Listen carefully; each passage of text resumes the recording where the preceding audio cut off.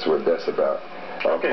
Poetry is a word that I think I've created, poetry, and it's pronounced like spiritual. And what that means to me is the poetic spiritual experience within. So that's what I mean by poetry. It's like a spiritual experience that we all have. We walk poetry, talk poetry, eat poetry, live poetry, breathe poetry. So it's a poetry, experience that we all experience. Fine. No matter what we do. And one other thing, now how can I obtain this record? Well, you can obtain this record by logging on to www.cdbaby.com/blue sky. www.cdbaby.com/blue sky. And you'll see the CD there. You can sample a few tracks. You can communicate with me. And that's it. Yeah, you can say anything you want. Express yourself, comment.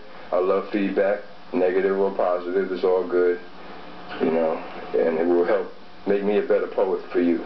Right. Turns my stomach, blows my mind. When I hear these words come from my own kind. What up, my nigga?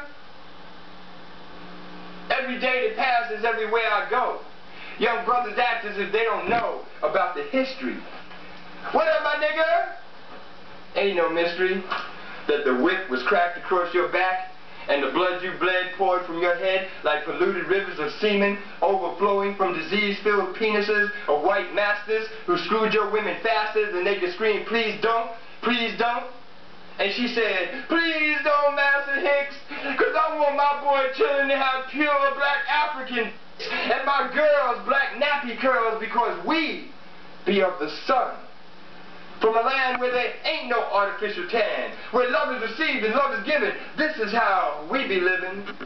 And ain't no one can take that away. But I still hear brothers say, what up, my nigga?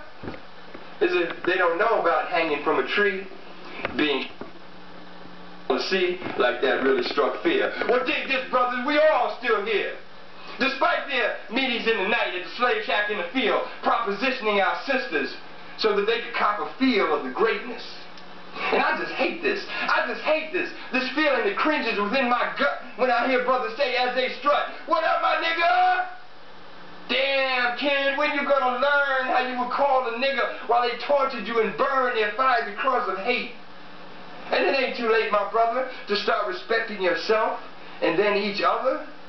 But you seem to be comfortable calling me this degrading word that's meant as a diss, like those old-ass descriptions, Sambo and boy. You think calling me a nigga brings me joy? It hurts me, it shames me, it makes me mad. How you don't seem to realize just how sad it is to be referred to, like I'm not you standing in front of you, a nigga. Is that all I am? A nigga? Is that what you see me as? A nigga? Is that who you are? A nigga? Does it make you feel bigger when you pull a trigger? Just another job for another grave digger to bury a brother unknown without a name? Another nigga that they tried to tame? Well, a nigga is as a nigga does, and a nigga with a bullet in his head is a nigga that was. Yeah, baby, we gotta stop this madness and not be so blind. Dig the tricks while we still have time. Walk with pride and remember those who were called a nigga as they took the blows and survived. And if not for them, would we be alive? So wake up now and take a stand and stop referring to me as less than a man.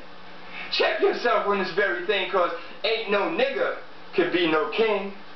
And in the future, when greeting me or another, keep it real like, what's up, my brother? I'm out.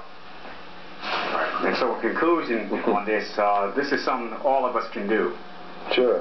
We all can do this. If we can all do this. If you're anyone who wants to do anything, in this media, just write, create what you create, and just do the footwork and speak to people. Like my brother Harry here, he's very astute as far as a lot of things, filmmaking, recording. Get next to people who are in the field that you're interested in and drill them You know, get information from everybody you know, read all the material you can. Whatever I can tell you, you know, in my short lived experience as being a recording poet, whatever I can offer, any suggestions. I don't know it all, but, you know, feel free to contact me and I'll try to lend you whatever little knowledge I have, you know, to share with you. Okay, thank you. Okay. Thank you, Rick. Thank you very much for your time. Thank you, Harry, for having me. And we all have benefited from this quite a bit. Well, I appreciate it, and this is a blessing from God to have this opportunity. Thank you. Thank you. This has been a very rewarding afternoon, and we'd like to close out by saying thank the audience and fade to black, and we'll see you in the next program. Good night.